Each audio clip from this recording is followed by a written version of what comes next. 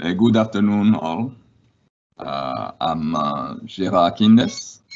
I'm Research and Insight Senior Specialist at Josoor. And the role of sport, play, and physical activity is well established for individuals and communities. In July 2002, an interagency task force was established by the UN Secretary General to embed sport in their programs. And that marked the beginning of a systematized approach and official way of dealing with sport as sport for development and peace. This approach to sport has always been part of people's life, but that was a very systematic way of doing it. And from that moment, many agencies enter the field of sport for development, governmental agency, non-governmental agency. But in the discussion we are going to have, it is how sport for development entered the field of sporting events. The FIFA World Cup started with embracing sport for development in bids and also in delivering World Cups. And in 2010, the FIFA had a Football for Hope program. But more importantly, what matters to us is the FIFA World Cup 2022 in Qatar. And sport for development was quickly introduced in that in the bid from the beginning. In 2010, Generation Amazing, which is the Football for Development program for the FIFA World Cup Qatar 2022, was already in South Africa participating in the World Cup and all the activities related to sport for social change, sport for development, sport for peace programs before Qatar won the bid. This 1 hour of discussion is the Generation Amazing, what Generation Amazing does, what they've been doing locally, regionally, and more importantly, how Generation Amazing is adjusting and adapting to the change from physical activity, football on the pitch, to the virtual environment we have to operate in. Our panelists today are Charles Strickland, Partnership Manager at Generation Amazing, Mohammed Almuhannadi, Partner Officer, Generation Amazing, Shouq Sulaiti, Generation Amazing Youth Advocate. They will be discussing what they do and how they transition from field activities, field programming to virtual programming. Before we move into the discussion, just a few elements of housekeeping. The first thing, it is for the audience. If you have questions, please type your question in the chat window and I'll convey it to the panelists. The second is we have live caption available. It's at the bottom of your screen. Click the setting button to enable it. And the third thing, the session is recorded and will be made available to the audience, to your friends, to your colleagues after. Thanks for joining us. I'm welcoming everybody. Welcome to the panelists. I will start with Charles. Charles, can you please tell us a little bit about Generation Amazing? What do you do? About yourself first, because you have a long experience in agencies. About Generation Amazing, what do you do? Thank you very much, Gerard. Firstly, a great pleasure to be able to engage with yourself and the wider SC community to talk further about Generation Amazing. I think Generation Amazing doesn't need any great introduction to the wider SE community. But I'll try and give a little bit of background to where GA has come from, where GA is, and where GA is going into the future. As for myself, you referenced, I'm currently working as the partnerships manager with Generation Amazing. I've been with GA and the SC now for just over 20 months. Prior to coming to the SC, I had had a lengthy career in the development and humanitarian sector, working with a variety of UN agencies, delivering support for development programs as part of wider projects, and working with a variety of NGOs. So I'm quite familiar with the development space that Generation Amazing is a part of and wishes to take a leadership role within. Speaking more specifically to Generation Amazing, as you've referenced at the top end, GA has been in existence now for approximately 10 years. Generation Amazing was, as most of us know, part of the original bid for Qatar to host FIFA 2022. It was an essential part required by FIFA that there be a CSR component, a giving back, a sport for social good facet to this moving forward. So GA was part of the original bid, but prior to Qatar winning the bid, the organizing committee was as well active in trying to deliver programming on the ground. So from 2010 through 2020, we have delivered we've delivered programming in no less than 24 communities across 10 different countries. In 2010, in particular, we were working on programming in India, Nepal, Pakistan, and in Syria. Since then, we've expanded our scope, as I referenced earlier, to 10 countries globally. We work regionally within the GCC in Qatar, a strong domestic program that works both with national government schools and international schools. We've scaled up from just a handful years ago to in excess of 50 schools today that we're currently collaborating in. And as I say, in excess of 10 countries where we're working. So we have programming external to Qatar. We're working in places as varied as the Philippines, in Tacloban, a community that was impacted in recent years by typhoon. We work in Nepal as well, recovery programming focused on communities that were impacted by earthquake in recent years. In Pakistan, we have programming that looks at post-conflict recovery in the north, as well as programming that's currently underway in communities in Sindh province, areas that were affected by flooding in recent years. We have extensive footprints that are growing in Africa, a new program that's burgeoning, if you will, in Rwanda, and some discussions with other potential partners for other programming in East and Central Africa, and a new program that's gotten underway in the last year in the Caribbean, in Haiti, with as a partner with the NGO CORE. CORE was established by the actor Sean Penn post-earthquake for response in Haiti. We're collaborating with CORE to deliver GA programming there. In addition to the delivery components that we do with young people in these various countries, we as well have a strong component that is engaged with workers here in Qatar. So we have an extensive program in various of the labor camps, in particular Asian City, where it's quite an exhaustive group of people that we work with regularly, and which we're trying in some ways to continue to work with against the current situation. Additionally, GA, separate to the programming that we deliver with partners and communities, are engaged in various other types of discourse for collaboration. So, for instance, this past year in 2019, along with B4D, our Behavioral Insights Unit at the SC, we organized at the UN a half-day training function focused on the use of behavioral insights, sport, and the prevention of violent extremism. We've engaged various UN actors on discussions around the use of sport for the prevention of violent extremism, looking at how sport can contribute towards educational outcomes and protection outcomes.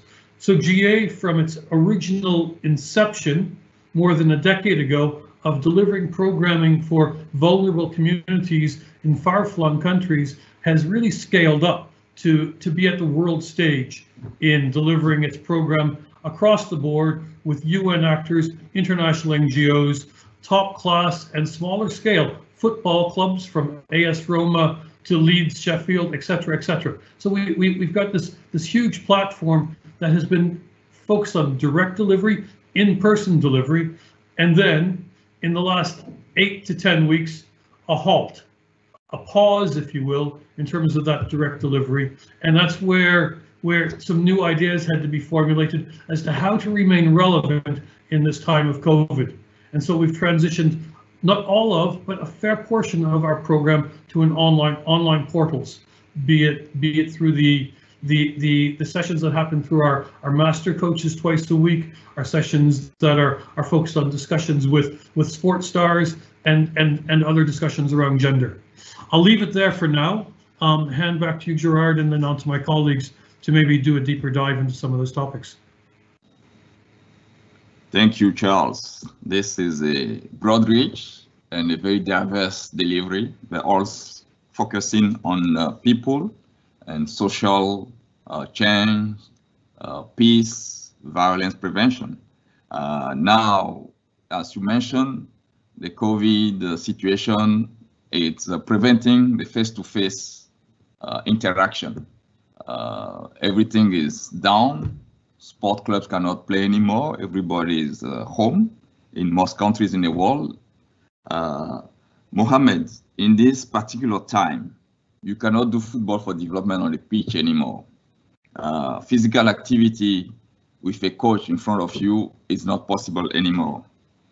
Can you explain a bit more what Charles just mentioned about how Generation Amazing is adjusting to this shift in the way you used to deliver your programs? Thank you, Gerard, and thank you to Charles. I think that to answer this question, I just have to say first that Generation Amazing, when we made the decision to transition, from the field, from the physical delivery on the field to the online sessions, we faced numerous challenges in the beginning, because we had to think about how do you translate, the physical delivery on the field where you're used to interacting with kids, to online sessions where you can actually, see the beneficiaries in front of you. You can't see the kids that you're working with. You can't see the workers that you're, that you're usually working with, and that was quite difficult in the beginning. That was quite the challenge. And then in the we realized that for the future generations, it's a little different, for them when it comes to online learning, because they're used to this type of learning environment. They're used to online learning. They're used to just logging on to YouTube and learning everything from simple math equations all the way to football drills. Future generations find it easier to learn from these sessions. Young people find it easier to learn from these sessions. So then the other challenge was that how do you ensure that parents are engaging their children in our live sessions? Because when we're hosting a live session, we can't really control who's watching the live sessions. You don't really, you can't really, send them. Well, you can send invitations out, but you don't really know who's going to log in and actually join the live sessions. So how do you ensure that the kids are actually watching these sessions? As we know that many kids, rely on their parents to, or their legal guardians to be able to watch these sessions. And to have access. How do you, the challenge becomes, how do you ensure that the parents are engaging their children in our live sessions? And, in the beginning, this was actually very difficult to measure, because as I said, you can't really see who's joining these sessions. But, after the first week of our engagement, our online engagement, we started seeing that the parents, organically started sending videos of them delivering what Coach Mike and Coach Hamad have been, delivering. They've been emulating these sessions, and basically filming their kids and sending it to GA, and sharing it with their peers, telling us that, you know, we are delivering these sessions that GA is delivering, and, you know, we are implementing this at home.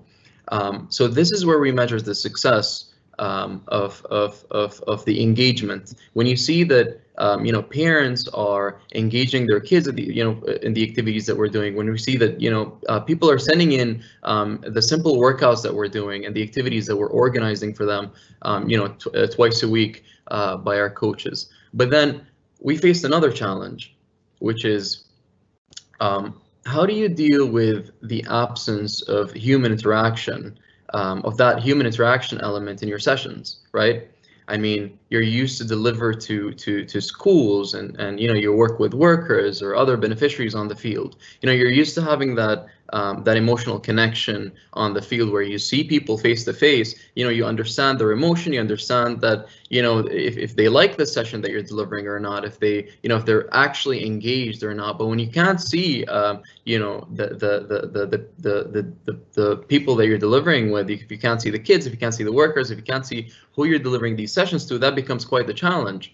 And you know, if you think about it from the coach's perspective, when you're standing, you know, by yourself, you know, out in your yard, and you know, you have your phone on the tripod, and it's just you looking at that screen, you lose that, you know, there's this absence of this human interaction element, and that's quite the challenge. This is something that we're not really used to, and the you know, GA has dealt with this challenge in a very interesting way.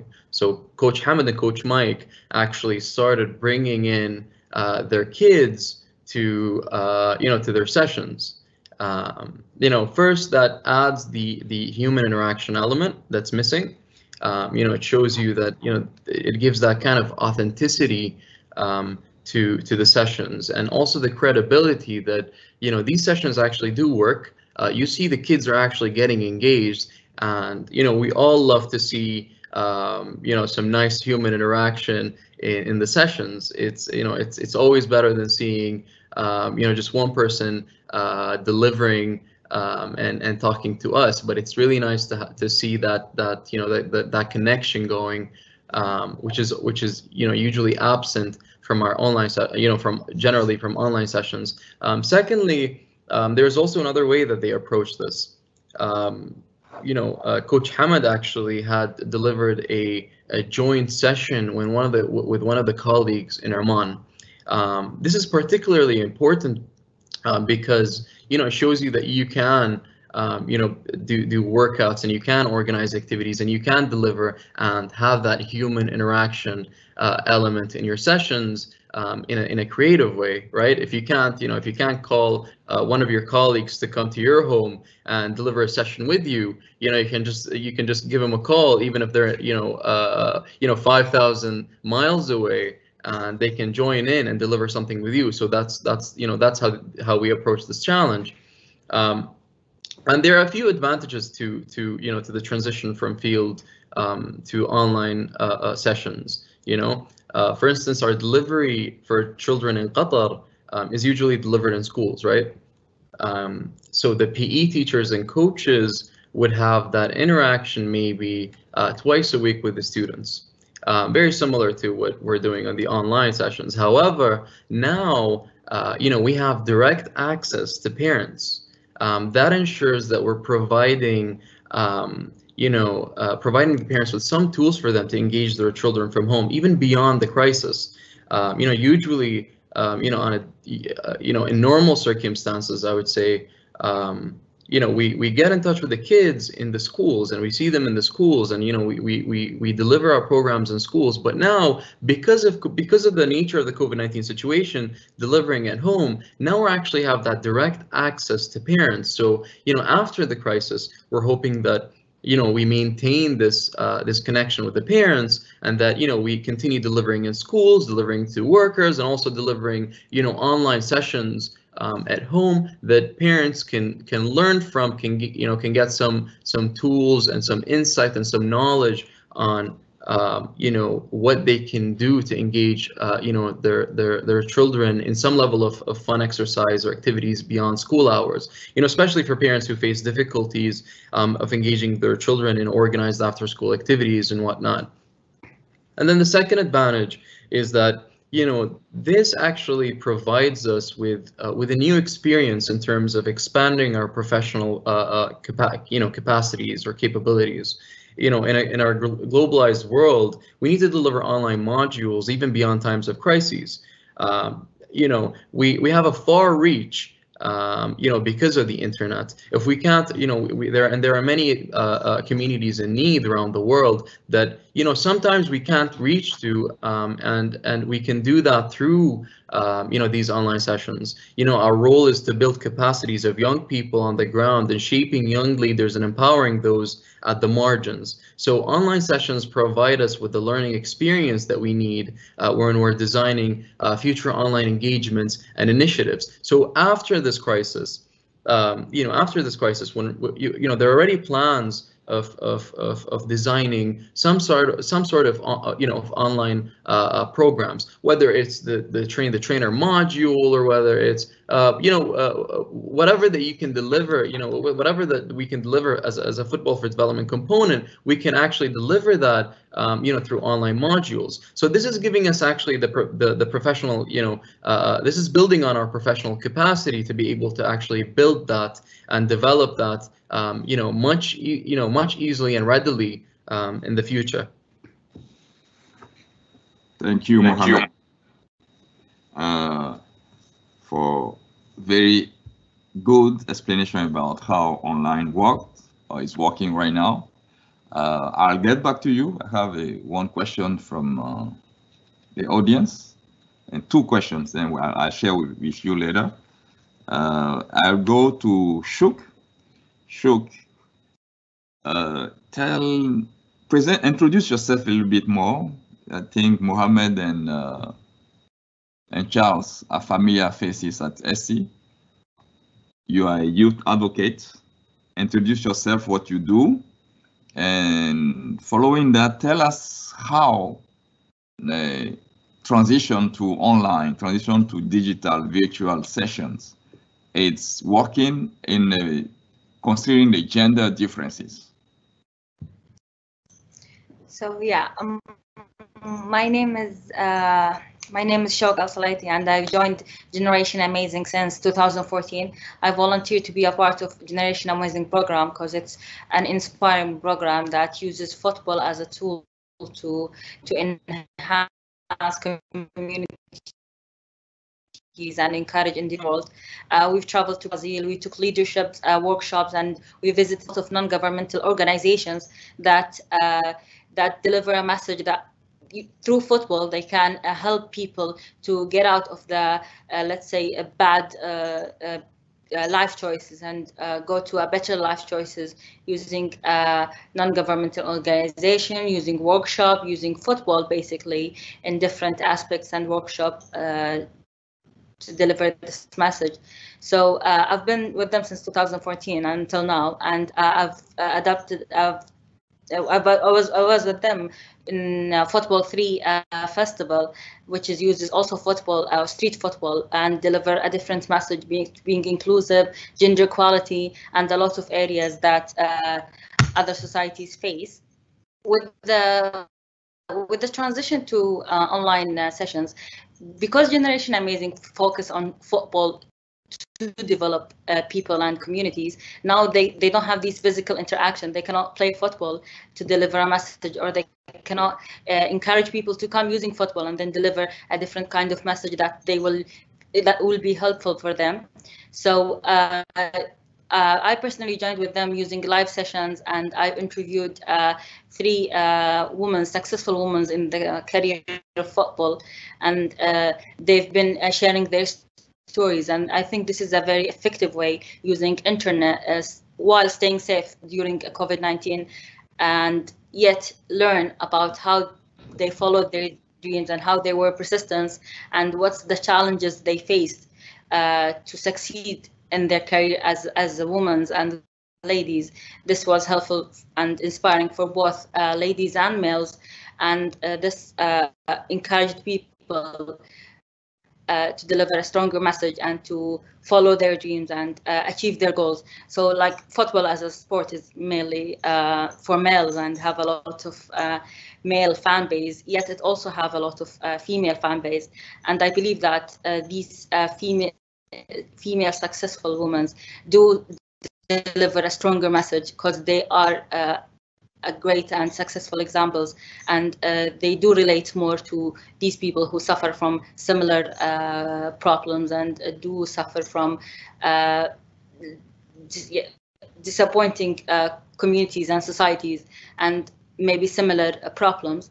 That's what encouraged them and inspire them to deliver, to become a better person and follow their dreams. And this is using football, because these three people I interviewed was Shema, which is a football coach, and Lisa, Amalie Thestrop and Lisa. And both of them have a lot of followers and do work on career that people want and would like to join. So I think that's the transition, and I think it was a good way. Interviewing these people was a very inspiring way that despite COVID-19, it did succeed. Despite that, we couldn't measure how successful it was, but yeah, for me, I think it's very successful. Thank you. I'll share a question from the audience. How do you think this impacts future generations who are in vulnerable communities and have very limited access to the internet? Also, parents, how does have the capacity? Parents who don't have the capacity to do so due to economic and educational reasons, especially as they are considered the majority of our target audience, and how GA can overcome this challenge. And before I pass it to Mohammed or Charles, there's a similar question from Michele. Did anyone, the previous one was from Amna, from Michele, did anyone from GA community, especially in poor countries, face issues with connections, devices, and so on? In other words, access. In other words, access. Difficulty to access the internet. Is it impacting the online sessions? Considering what we call the digital device, which is often based on economic resources. Who wants, Mohammed, you want to answer it, and Charles can add, Shouq can add their thought on it as well.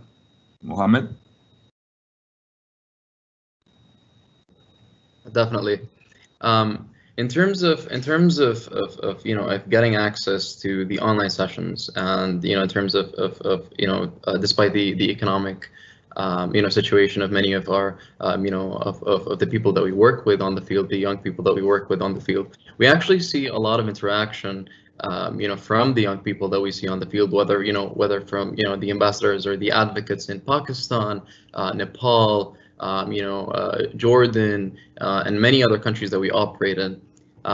We actually haven't seen a lot of negative impact on it. Actually, we've seen a lot of engagement with the GA con.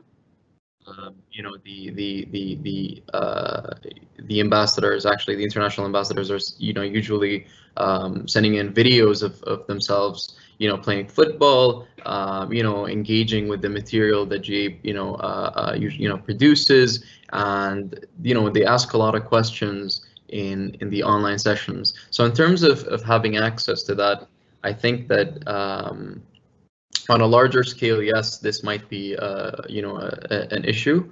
But with the young people that we're currently engaging with, a lot of the cohort that we're currently engaging with are very much engaged with their online sessions. Even with the limited resources that they have. And in terms of delivering sessions at home, the coaches have proved, our coaches, Hamad and Mike proved that you can actually deliver a session with not a lot of equipment. And I think that's key in delivering these sessions, during times of crises, or even beyond times of crises, is that you can deliver a session.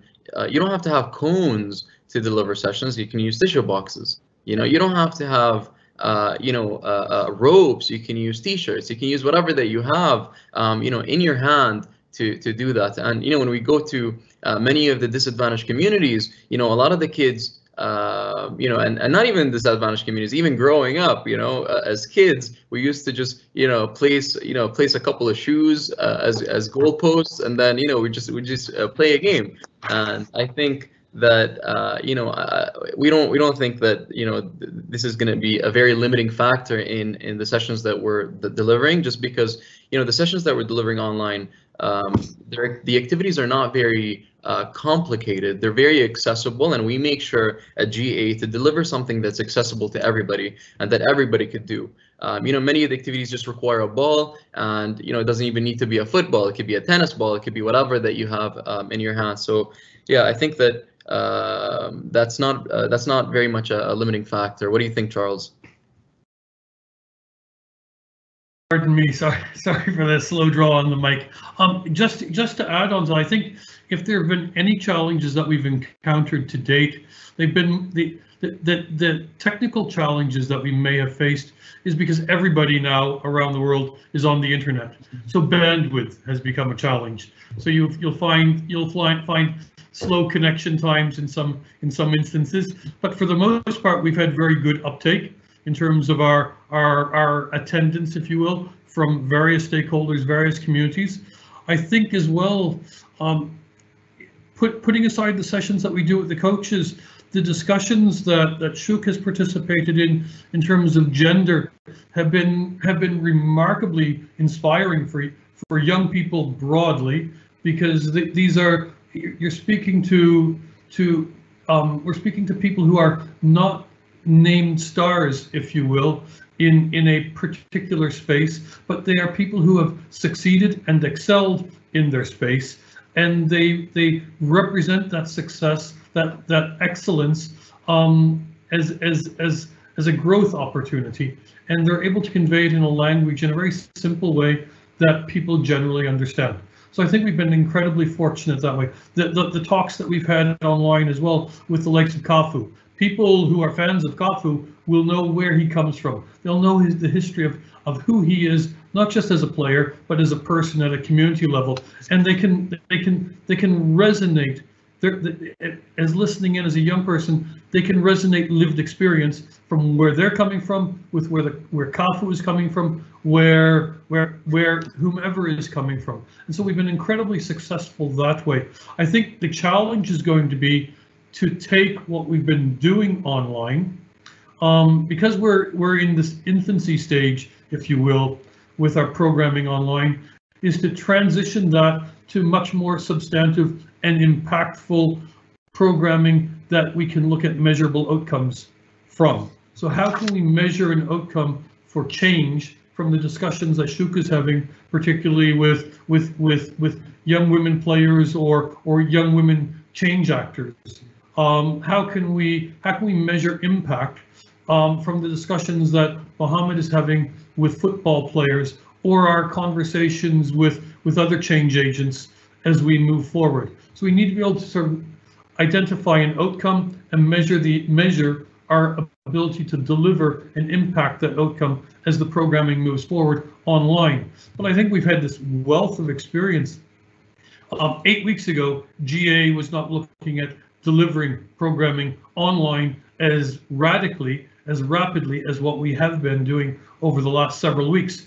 And if I try and look at where GA is in reference to what I see of other like organizations working in the development space or the sports space, we've created this immense platform out of nothing in a short span of time that has an immense scope of engagement from a variety of stakeholders, be they representatives of the International Federation of the Red Cross, be they representatives of AS Roma Football Club, be they young women who are going through challenges linked to social isolation because they're locked down due to COVID-19.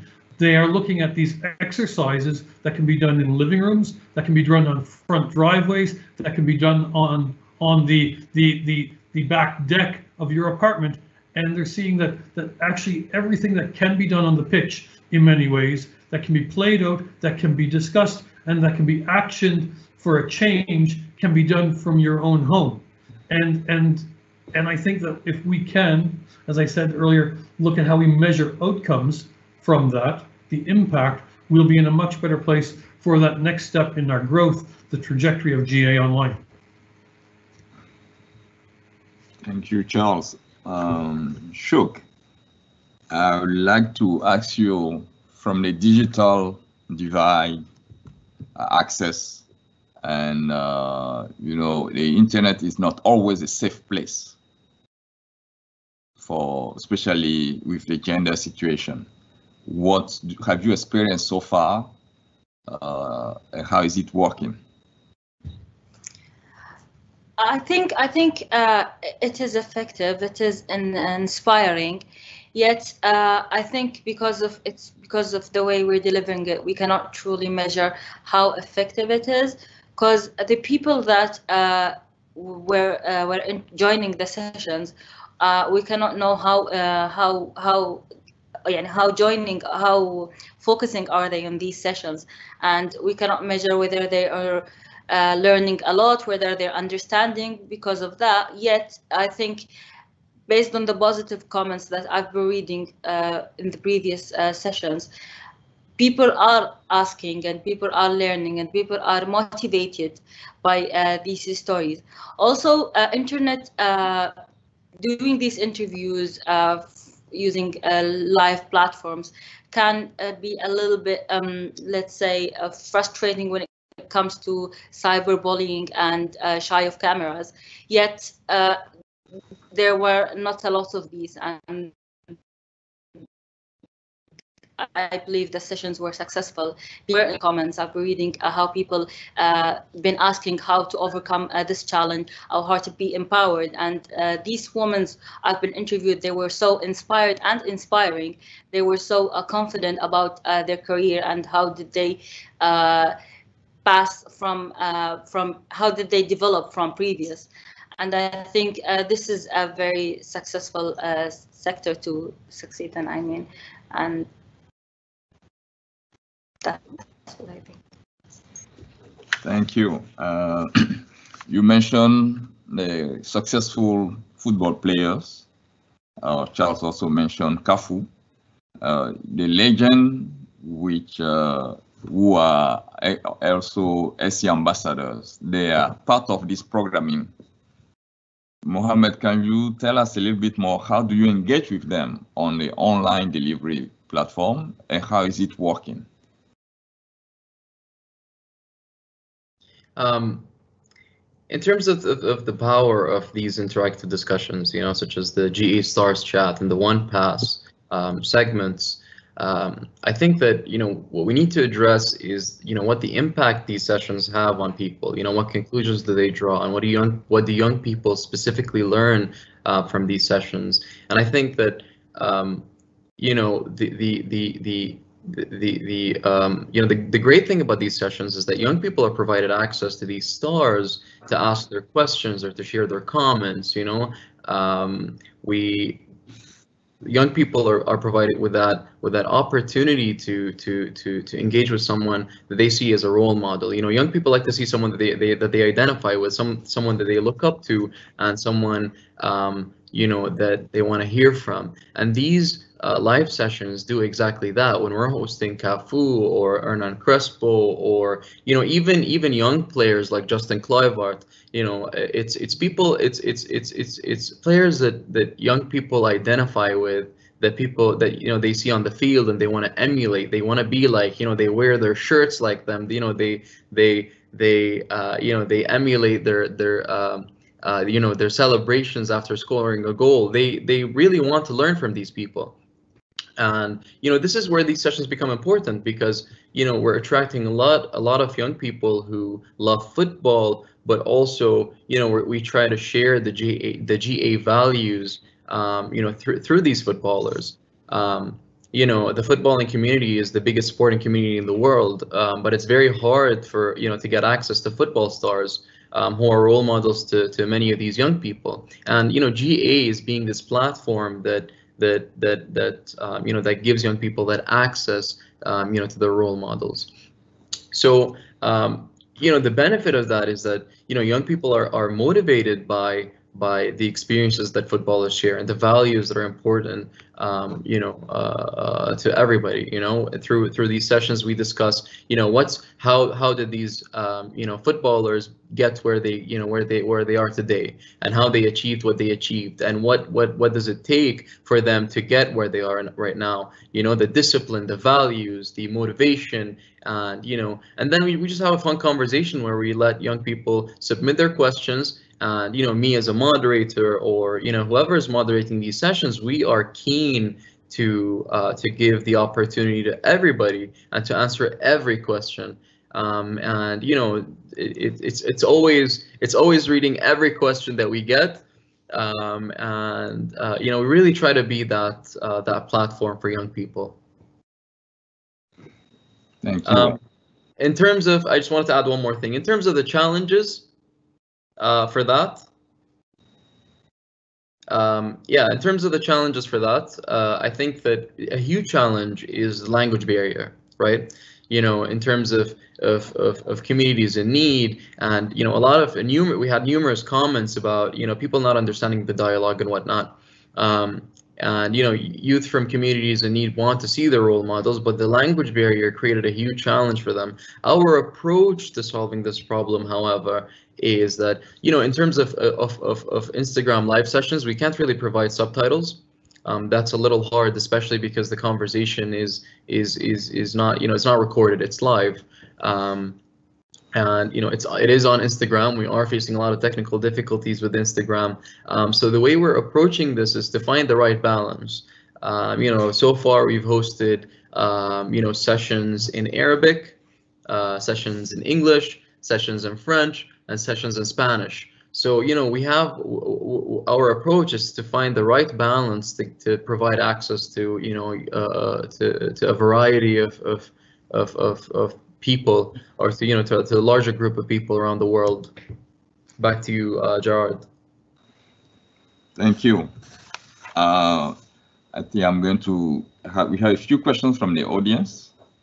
The first one is from Rosa. She's asking Shouq and Mohammed, you have a much exposure to your peers in international GA communities.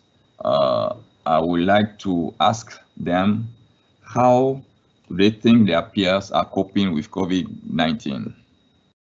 Shouq, can you start with the answer and with answering the question? How your peers you interact with in the international community are coping with COVID-19? How I appear to interact with the international communities using, I mean, through COVID-19?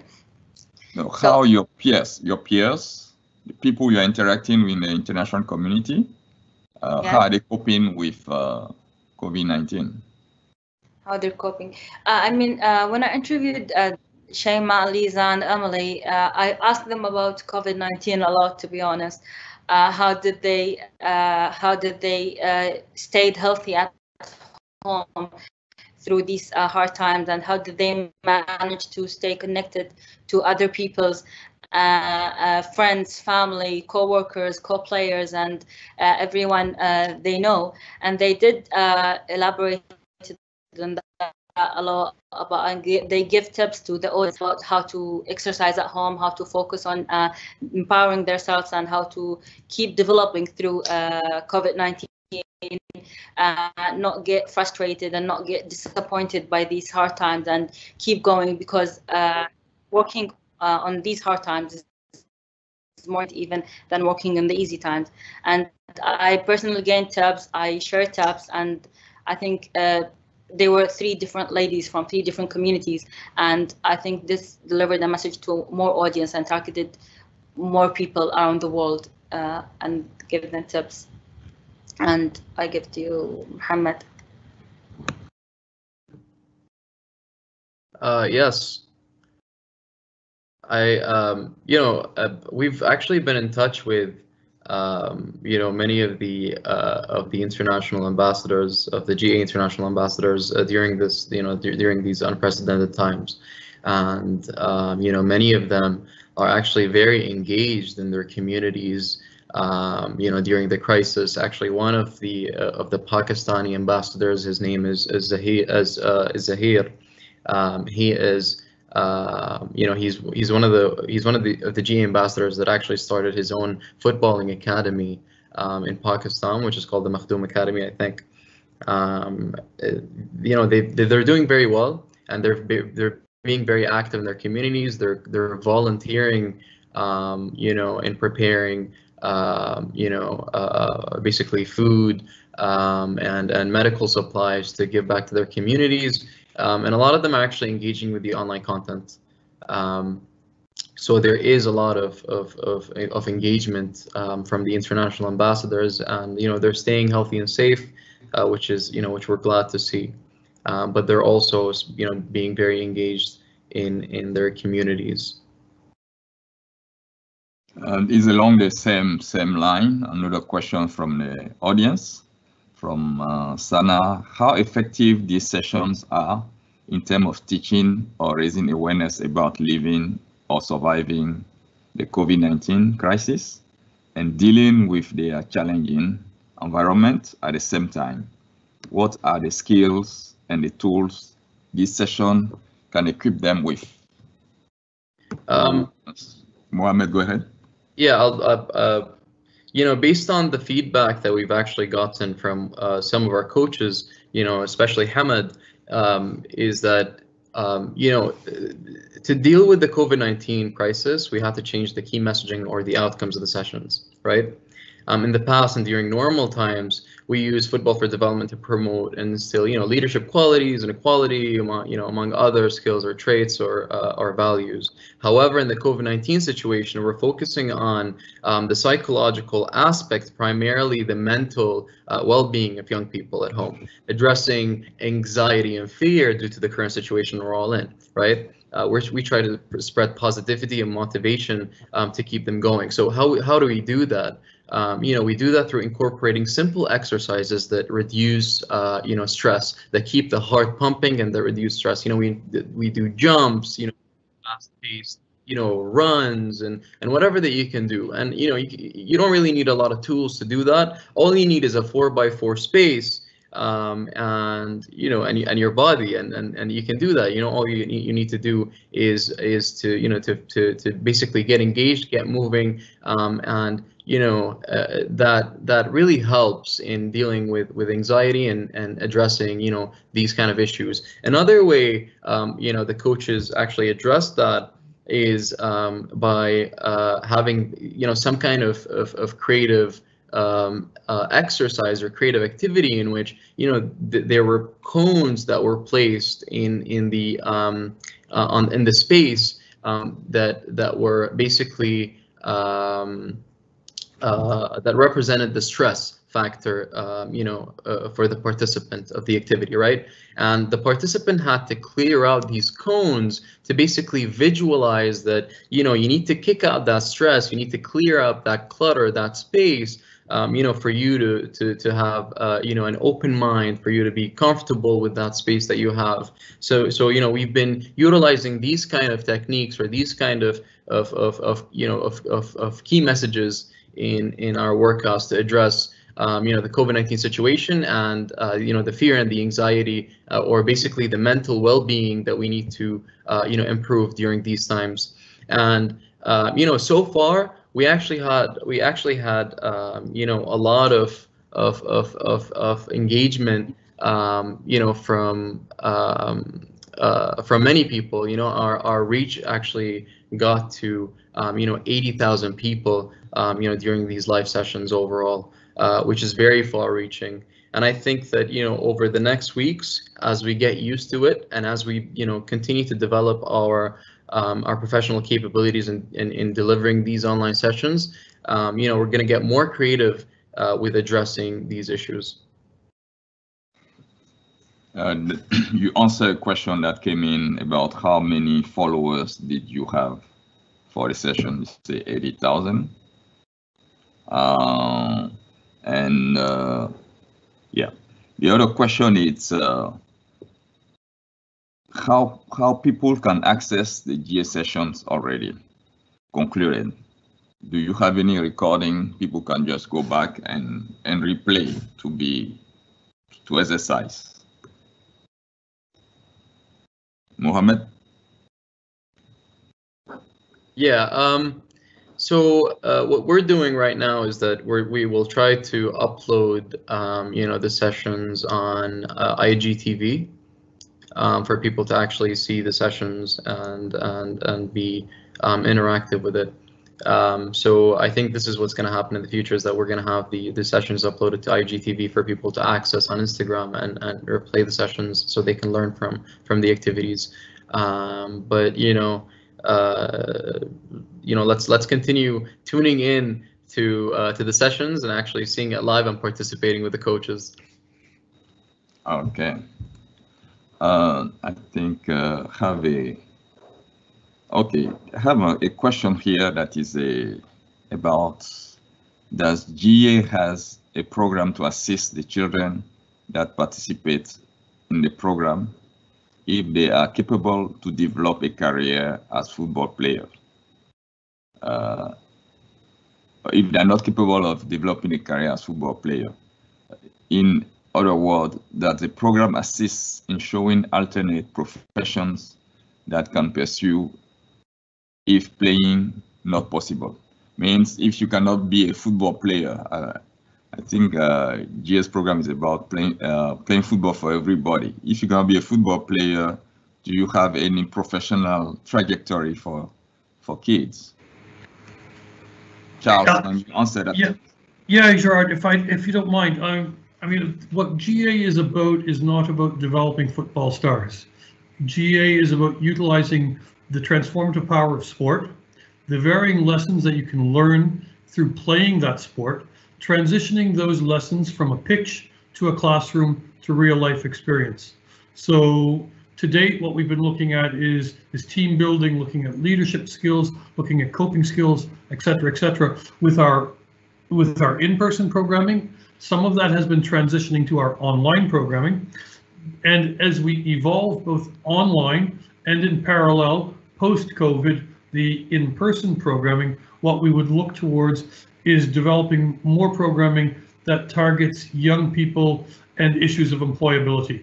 I'm conscious right now that whilst, and it's a number to be congratulated that we've hit this 80,000 plus mark, there are still many vulnerable persons, communities, families that are not able to access our programming online, and that it would be good to try and create a different type of platform through our partner organizations in various countries where young people could somehow socially distance but still come together to participate in these programs, to observe these sessions, but then in the fullness of time take that participation and translate it into an activity that happens at home and which can further happen in the community as time evolves. But a key for us is again not to build football stars, football players. If that happens, congratulations, yes. But even then, a football career is only so many years. People need to be skilled for the fullness of life. And what we're looking at in the fullness of time with our program is a stream of that to focus on how sport can help in terms of employability. Okay. I hope that answers the question, Gerard. Yeah, I think you answered the question. I have a question for Michele. It's also a question I would like to ask. It is, will having been forced into online help when things go back to normal or sort of normal, strengthen the offline format itself? I mean, from my side, Gerard, I would say we've been building an online profile for several months, working with various social media platforms to get the brand recognition, the name out there of what GA is, and to promote many of our past in-person activities. Robustly, I see building a very strong online platform that complements our in-person platform and vice versa. It's by happenstance that we've had this strength of capacity to build an online platform as robust as what we have to date.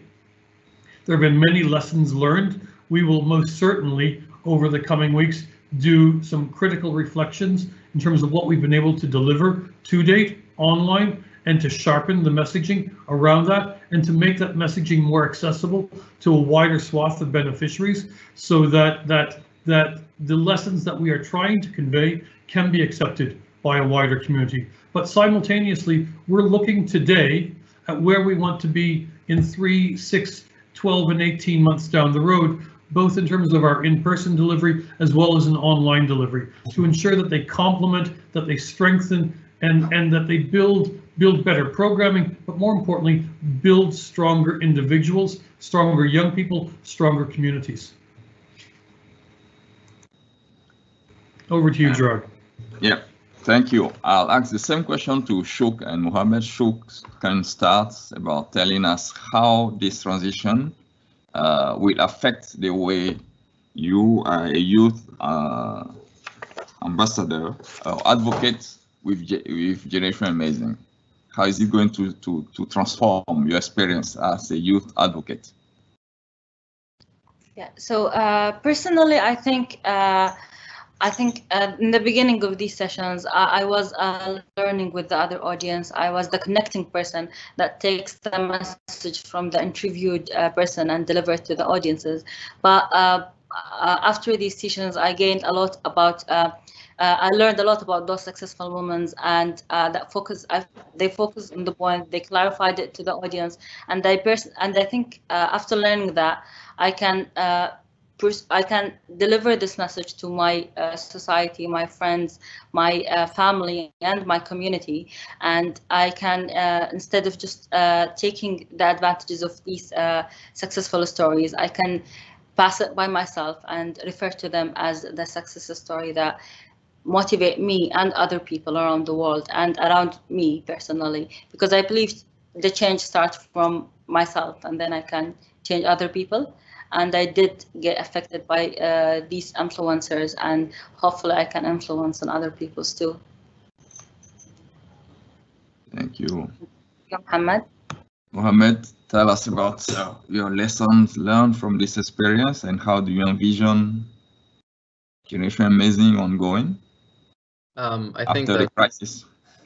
I think that the most important thing, to learn from this is as we said, that we're developing our personal and professional capabilities doing these sessions. In my first session, I was actually, it was very nerve-wracking. I didn't expect that, live sessions are actually this, they get to be this nerve-wracking, because I've never actually done one before. But to just appear in front of the camera, and waiting for the other side to connect, waiting for the other person to connect. You have so many thoughts in your head about how it's going to happen and how it's going to run, and you get so nervous. But then after a few sessions, you get used to it, and you see that you actually see the impact that you have because of these conversations. People reach out to you and from your community, telling you that that these conversations were great, that these conversations were enjoyable, and these conversations were entertaining, and then these conversations were very helpful. And I think that personally, I really like the way that that we're doing these sessions, and I think that moving forward, we're going to continue doing them, and there's going to be a huge benefit for GA. When connecting with with our colleagues abroad, our beneficiaries abroad, and with collaborating with different organizations and with young people elsewhere, by using this technology and by utilizing these tools to deliver something, and to initiate conversations, and to build that connection with people. Back to you, Gerard. Yeah, we are almost wrapping up the hour. I have just one comment I'd like to share with you from Joao Ferrer, who asked about the kids who cannot have a career in football. say thank you for your great answer. Really amazing program. Congratulations. And on this note, I would like to ask all of you if you have any last thought you want to share before we close the session. We start with Shouq. Personally, I shared what I have, and your questions was brief, and I think I said everything I have. I think these inspiring stories were successful, were inspiring, and were reached to a lot of communities. Despite COVID-19, internet is a reliable way to deliver a strong message to the most people you can. Whether there is COVID-19 or not, internet will be a good way. And I think because of COVID-19, we did learn how to improve our message, how to make it more inspiring, and how to target a larger audience. Me personally, I was encouraged. I was more brave in the second session more than the first, and in the third more than the second. But in the end, I believe this is a very strong and successful program, and I hope everyone do enjoy, learn, and inspire from it. Thank you. Mohammed, last thought? I just wanted to say, thank you to Gerard, and thank you to Josoor and my colleagues for having this, this amazing conversation. This has been wonderful, and I think this is going to be very beneficial for those who are not very familiar with GA and the GA online, transition to online modules. I think that moving forward, this is going to be, really good, and I think that we should just continue, delivering amazing. Moving to Charles. A final comment from my side would be that I think the SC and Qatar have a lot to be proud in terms of what Generation Amazing has delivered over the last 10 years, what GA has been delivering over the last several weeks, and the future impacts that Generation Amazing will make both at home and internationally in the lives of young people. Irrespective of the challenges of COVID or other such scenarios, Generation Amazing continues to deliver amazing and will always continue to deliver amazing, especially when we have such stars as Shouq and Mohammed part of our team moving forward. So a big thank you to them as well. Thank you all. Thank you, Mohammed, Charles, and Shouq. This was great to facilitate. I was more a spectator, learning and listening to you than really a facilitator. And thanks to the whole team of GA for being part of this program. This was a great experience, collaborative experience. I think we'll wrap it up here. Our next panel most likely will be next week. Hope to continue the discussion online and offline. Thank you and be safe wherever you are. We will continue delivering and preparing to deliver amazing. Thank you.